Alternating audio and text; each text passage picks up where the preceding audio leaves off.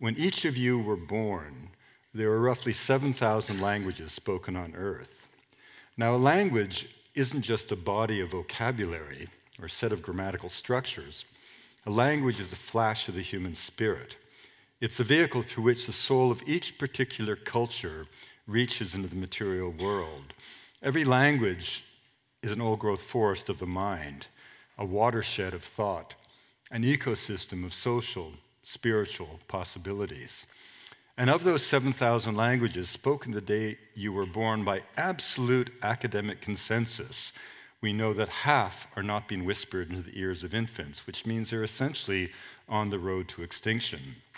And now there are many people, particularly in America, who say, well, wouldn't the world be a better place if we all spoke one language? Wouldn't communication be facilitated? Wouldn't it be easier for us to get along? And my answer to that is always to say, what a brilliant idea. But let's make that universal language a Nuptatak.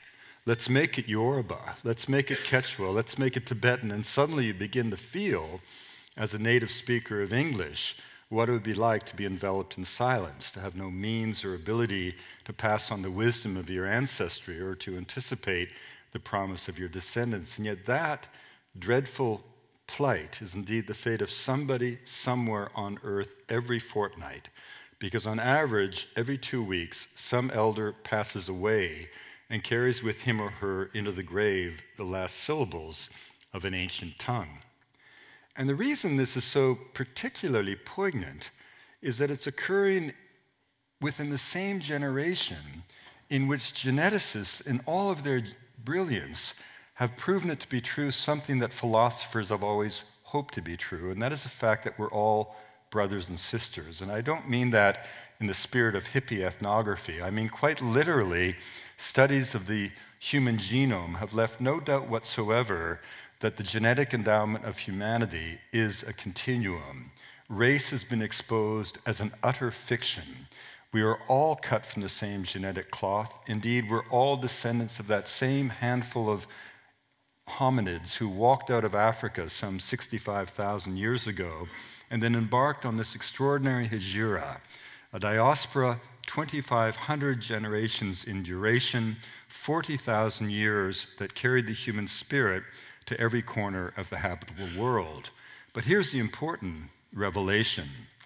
If we all share the same raw genetic endowment, by definition, every human population shares the same raw human genius, the same mental acuity, the same human potential, and critically, whether that genius is invested in technological wizardry, which has been the great achievement in the West, or placed instead into the complex task of unraveling the mystic threads of memory inherent in a myth, is simply a matter of choice and cultural orientation. There is no hierarchy in the affairs of culture. That old Victorian idea that we somehow went from the savage to the barbarian to the civilized of the Strand of London has been utterly ridiculed by modern science and shown to be as much of a colonial conceit as was the notion of clergymen in the 19th century that the earth was only 6,000 years old, as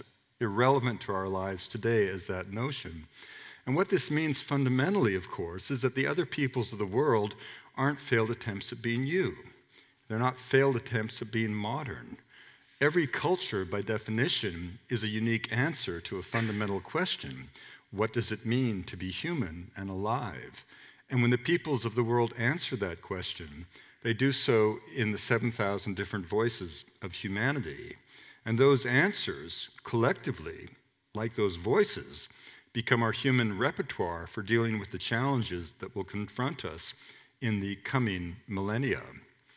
But the question becomes, what do you do about it? If you're a biologist and you identify an area of high species endemism, you seek to create a protected area, but you can't make a rainforest park of the mind. You can't freeze people in time like some kind of zoological specimen. Change, after all, is a constant in human affairs. No anthropologist ever speaks about preserving culture. It makes no sense whatsoever.